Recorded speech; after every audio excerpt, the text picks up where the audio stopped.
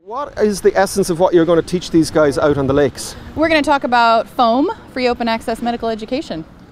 What about it? How amazing it is, what is available to them in terms of resources online, the knowledge translation and how fast research is changing and happening, and then we're going to have a little bit of fun too. Good. So what are the top tips for from Ashley Leibig when it comes to accessing FOAM Med?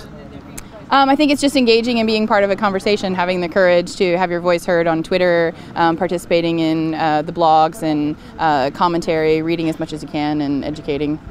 The same thing in life, always be nice. Always be nice? Just be nice. Okay. So it's not very hard. Okay. How do you know when somebody's worthy of being listened to? Well, I think just like you would in any academic or journal, you would look at the credentials of the individual, what they've published. Anything that you find online, you should obviously do your own research into. We don't just, every journal that we read, we look at the study and whether or not it was valid. So those same things apply in social media and FOAM. We take a look at what our resources are and where they are. We don't just take everyone for their word.